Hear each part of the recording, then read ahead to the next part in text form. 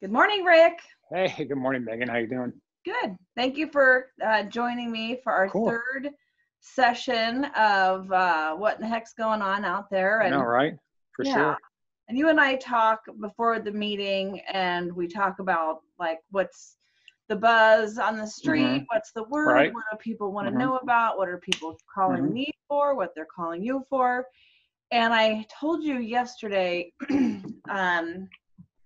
that I had gotten a text message from a realtor friend of mine over the weekend, and it sounded pretty panicky. She's like, Mm-hmm. "Oh my gosh, did you hear that there are, no more jumbo loans?" And it's just something to that effect. And my first Mm-hmm. reaction was like, Yeah, and then right, right. my second reaction was, Megan, you have made a commitment to your sanity to only Mm-hmm. trust a few people in different subjects of your life. Like if I want to get advice on child rearing, I'll talk to one Right. person. My Uh-huh. horse, that's a popular discussion at the barn. Whenever something's wrong with your horse, everybody's got an opinion, and they're Yeah, oh, for sure. Yeah. so when I want to know what is really going on and what the real story is from the mortgage market, then I ask you. So, I mean, what's the buzz with this jumbo loan thing? And then we'll get into Mm-hmm. the forbearance and people not making their mortgage payments and what that all means. Okay. Okay, cool. Thanks. So first of all, jumbo loans is a very, very small piece of the market. So in Orange County, our max loan amount is over 764,000 Mm-hmm. before you go into the jumbo space. So jumbo is a very, very small piece of that market. And this is all temporary. As I've said before, the sky's not falling. We're going to be okay. Stay calm. We're going to be okay on the other side of this. So I'm not really too worried about it. We are seeing some tightening of guidelines across the board, though. And it Mm-hmm. has a lot to do with the secondary mortgage markets. We talked about that a couple of weeks ago about there not being enough liquidity in the markets to buy the mortgage-backed securities. So when there's not enough market for certain products, certainly they're going to tighten up the guidelines a little bit and not want to do as many of those loans. Mm-hmm. You can still do jumbo loans. By the way, a great alternative to a jumbo loan is do what's called a piggyback. So take a first mortgage to a $764,000 loan, and then do a small second mortgage behind that. So that way you keep your conforming limit with a better rate, better loan terms, then do a small second mortgage behind it. You avoid the PMI, and you avoid the more restrictive guidelines on the jumbo products. Nice. So the fact that there's not as many jumbos in the market is not the end of the world, number one. Number two, it's a very small piece of the world anyway. So it's, in my mind, not really a big deal. Got it. Got it. Thank Short you story. for clarifying that, because I feel like what you and I have Mm-hmm. been repeatedly saying is that, Right. this is temporary Mm-hmm. and it's going to pass, and It how will. we get through this is going to determine, we've got to keep our heads level, and we have Right. to realize that there's going to be some holes. It's like we're in a big giant ship, and there's Right. going to be some holes, but Mm-hmm. there's way to fill those holes, Right. and we're going to get through it. So that's really good For advice. sure. And I have always actually preferred piggyback loans when I can, because Yep. I don't, PMI is pretty expensive. Yes, it is. It can be Mm-hmm. very expensive. So, I mean, as I said, this is short term. We've talked about this. I see that Facebook groups I'm on all the time, and loan officers talking about the market and things happening, and they're all thinking the sky's falling, and it's simply not. It's really a matter of how you manage that process and Mm-hmm. understanding how the markets work. Yeah. And so we understand the basics of this market. It's going to be just fine. People are still buying houses. People are still funding loans. We're closing loans, every month. We had our biggest funding month ever in the company last month. So, Right. so people think we're not funding yet. People are funding loans. The difference is you have to know how to structure it. Mm-hmm. That's it. So once you understand the market and how things work, it's easy to make things work, right? Right. So that's kind of how I do it. I know. I'm pretty busy too. I put a couple of houses up for sale over the weekend. They were all around like the 600 to 850 range, which is pretty much what our affordability is around here. Mm-hmm. And Mm-hmm. all of them have showing requests.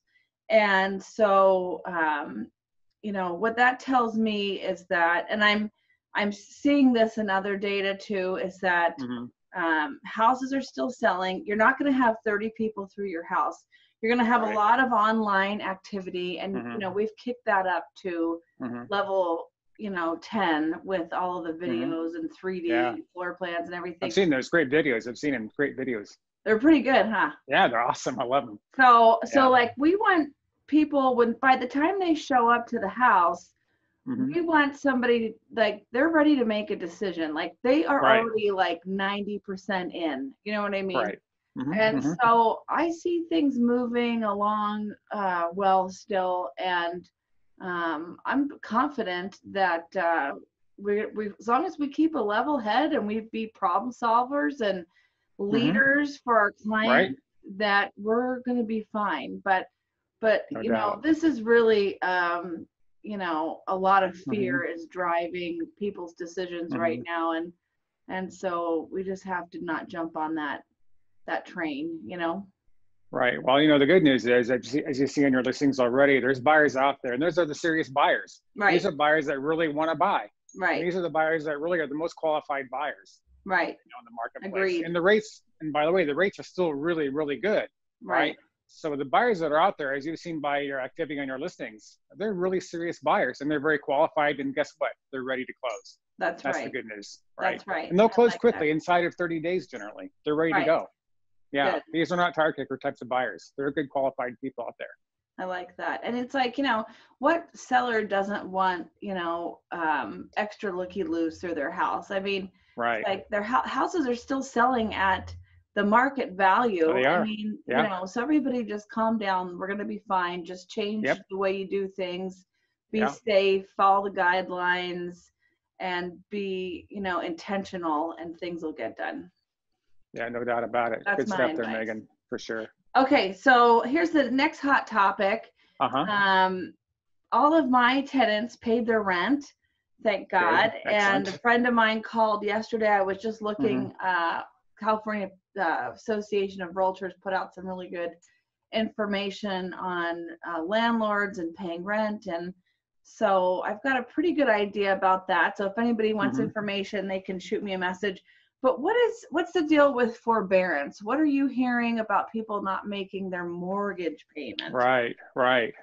It's a great question. So here's what's important to know about forbearance. Really key difference.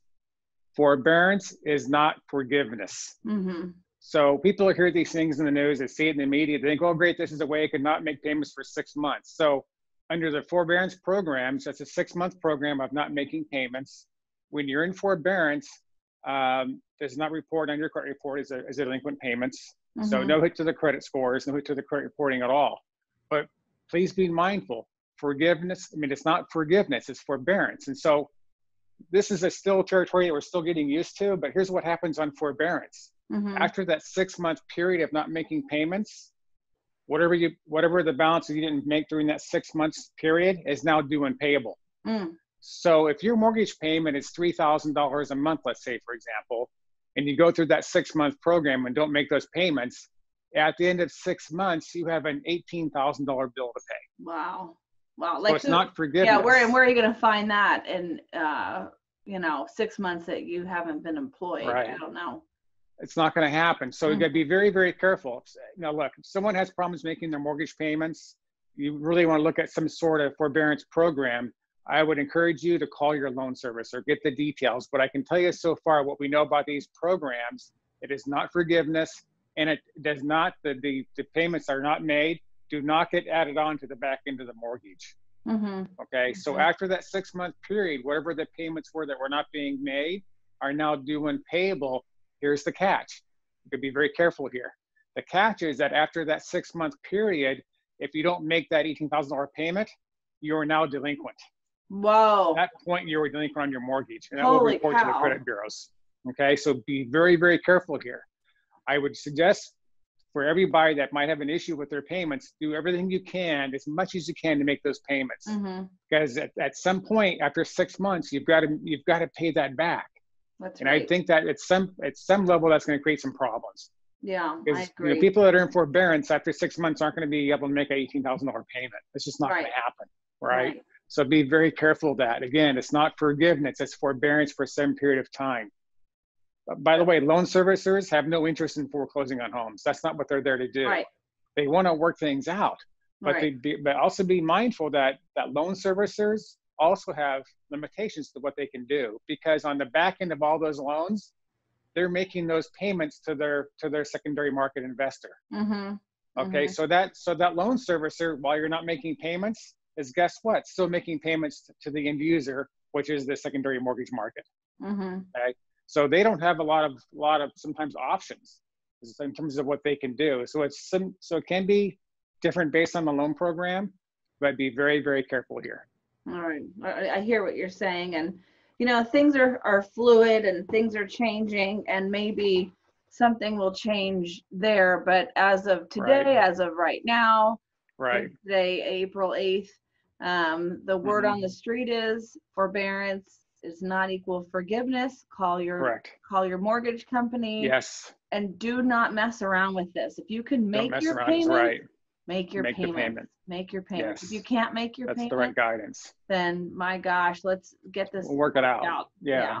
Yeah. For sure. All But right. it's not, I get calls all the time. People say, well, I can just stop making payments for 6 months, right? Really can't do it that way. That's not the Right. way it's designed. Yeah.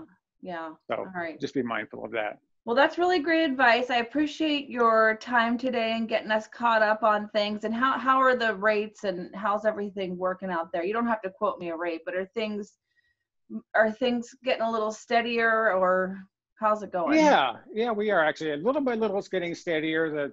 The movement in the mortgage-backed market is not as volatile as it has been. It's getting more into more of a narrow range now. Finally, still be some ups and downs in the market a little bit, but overall, we're going to be in a very, very good rate environment for the next few months. I don't see that rates are going to spike up.